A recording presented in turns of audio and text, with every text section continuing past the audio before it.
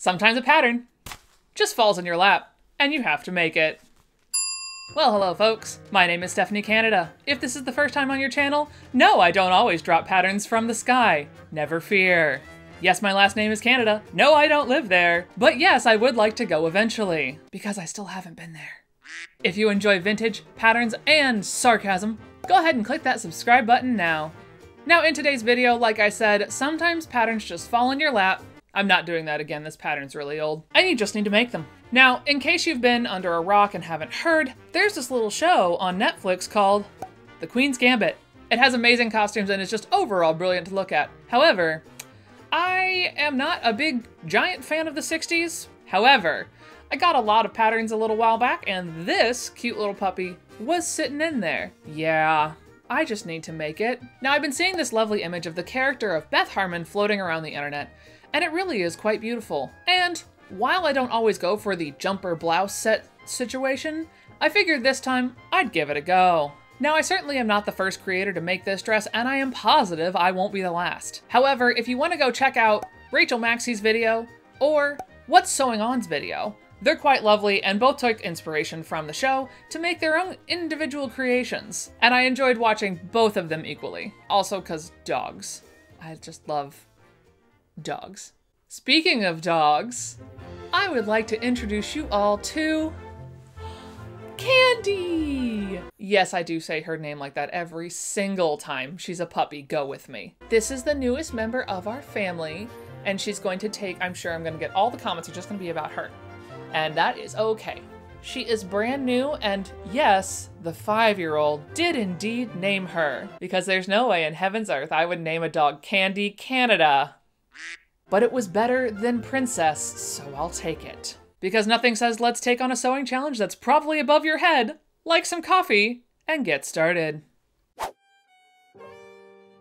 The early 1940s, a time of war and mend and make do mentality.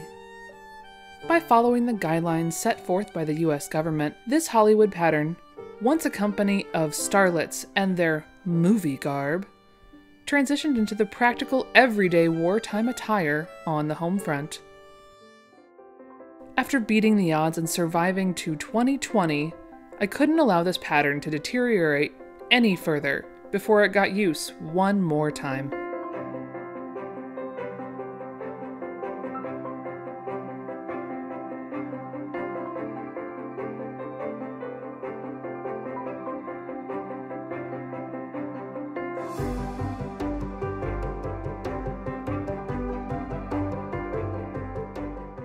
I did my best to carefully trace out what was left, and what was too far gone, I had to recreate to the best of my ability. However, one thing I did have to do was size up.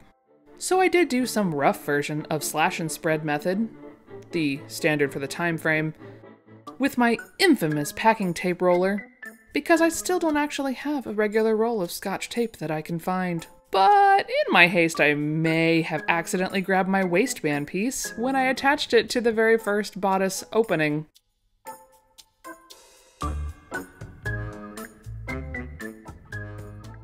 After I corrected that grave error, I moved forward with actual scraps from my paper that I had cut out the pattern from.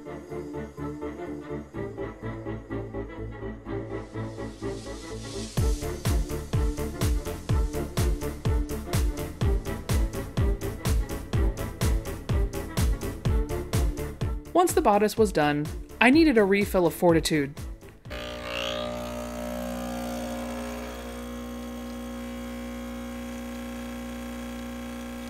But I knew I wasn't done.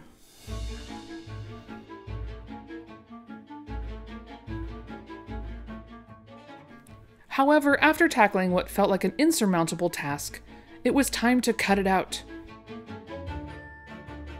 But memory is a funny thing. In my gray matter, I was positive that I had 6 yards of this lovely blue and black checked fabric. I did not. When I laid it out, I realized that my memory, like cheese, was a little bit shredded. This was going to take much more work than anticipated. One quick tip for when you get caught in the brain fog that sometimes happens when you catch these errors in cutting. Don't forget to read your own notes that you have written on the pattern. I was supposed to leave an extra ½ inch at center front of the skirt piece, and instead I started by cutting it away. Once I had finished dealing with that flub, I thought I was done, only to realize that I had almost not cut out my waistband. So with that, I was toast, and not the buttered kind. So I went to bed. In the morning, my brain had congealed back into some semblance of the appropriate gray matter that it should have been the night before, so I began stitching. Firstly with stay stitches, so my armholes and neck holes wouldn't gape away more than my reckless cut job had already done to them.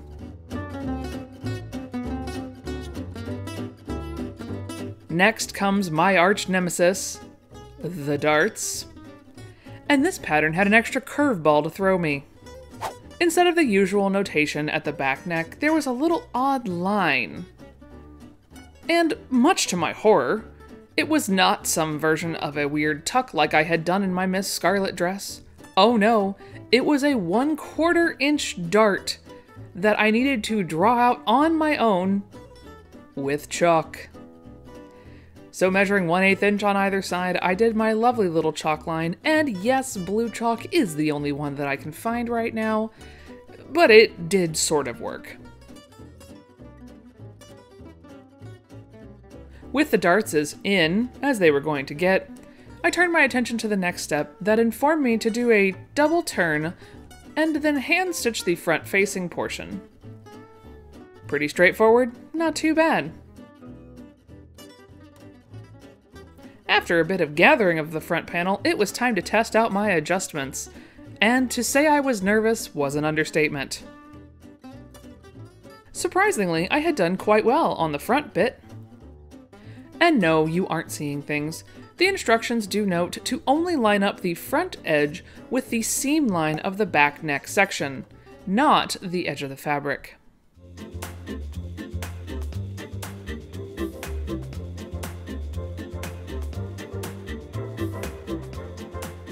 A quick try-on was necessary as I was highly concerned that the waist on this would not fit me.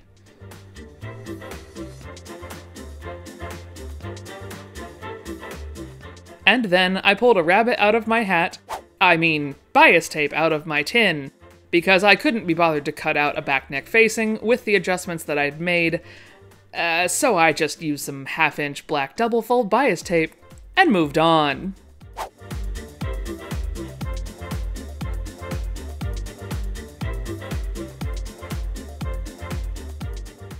I don't think this is how you're supposed to do this.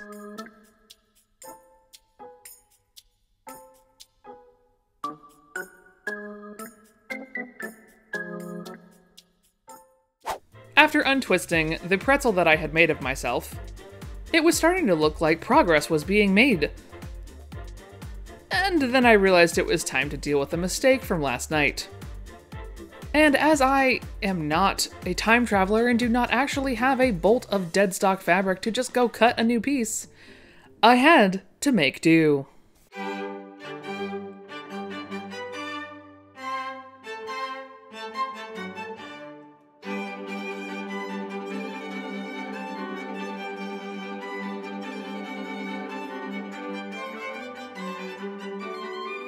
And now, a brief puppy break. With the ball of floof, I wandered off with the dad and a tiny person downstairs. I could focus my attention to seaming the entire skirt together.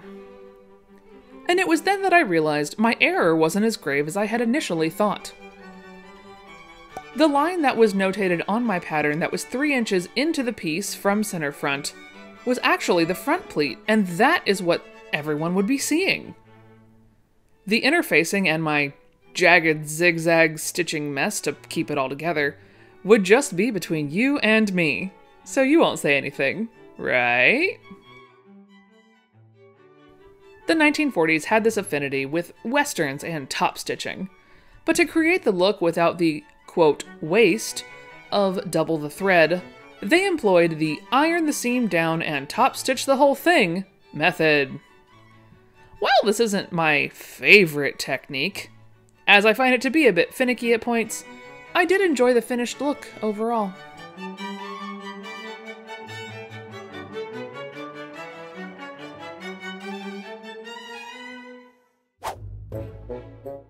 Now on day 3, the very first thing to do was try on the entire daggone thing. And it was unfortunately in this moment that I realized that 1-inch bodice lengthening shenanigans that I had gone through at the beginning, I didn't actually really need that. I probably could have gotten away with just a 1/2 inch or none at all. And as I really didn't like the way it was fitting on me, I seam ripped it all off and redid it.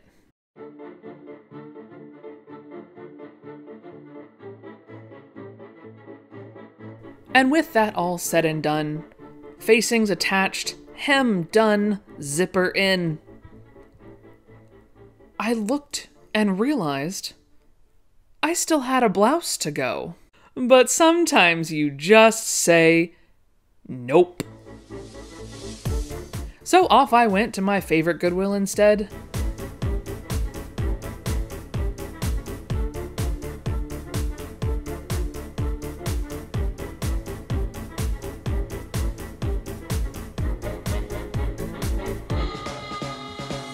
And yes, in Florida, sometimes it goes from being full sun to downpour in a matter of seconds.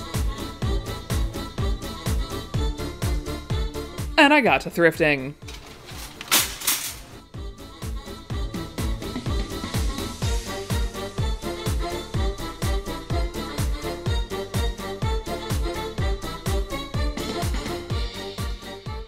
Oh yeah, that'll do. Now let's check out and do a reveal.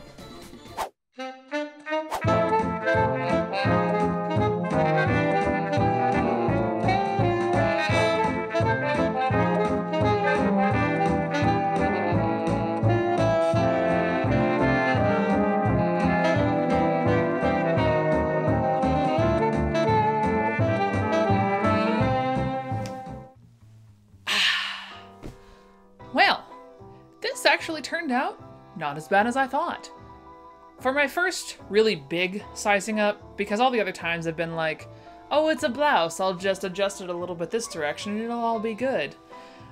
This was actually, well, or was it the pants?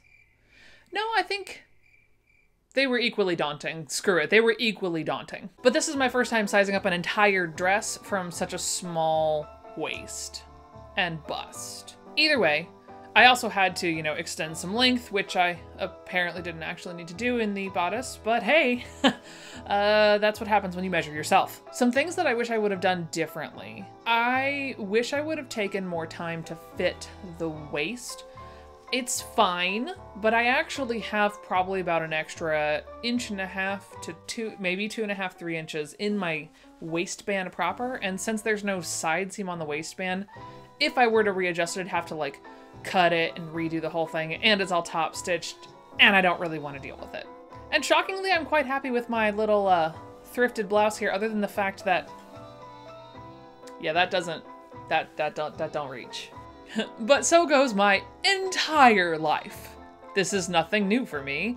I've had this problem since I was small. Did you watch The Queen's Gambit? Do you enjoy the wardrobe as much as I did? Were you equally as in suspense the entire freaking time? The storytelling in this really was amazing. Let me know down in the comments what you thought of the series, and how you think my 1940s take on it sort of fits in with the movie. It was only by happenstance that I actually chose the one that actually vaguely looks like a chessboard, so hey, winning! If you did enjoy this, make sure you click that like button, being sure to subscribe so you don't miss future uploads from me when I do sewing things, pattern things, and just general sarcastic things. Thanks so much for watching, folks. I really appreciate you and your time. We'll see y'all next time.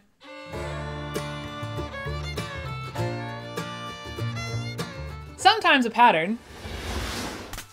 Try that again, please. Sometimes a pattern drops. Sometimes a pattern... Drops all the way to the floor. Drops all the way to the floor. The outtakes on this are gonna be good. I think that's it for the voice over for this. Day 3 audio is garbage. Hi, baby. Hi. Hi. All right, come here, just for a second. We're gonna do one more thing, and then you can be in the videos. You ready? You just want cuddles. That's all you want. Do you want daddy cuddles or mommy cuddles? And if you've made it this far in the video, just know that I've only really watched this show for about 30 seconds to really get a handle on what's going on, so I don't actually know any of the characters or what's going on. And that will be at the very end, because I'm not gonna give that away.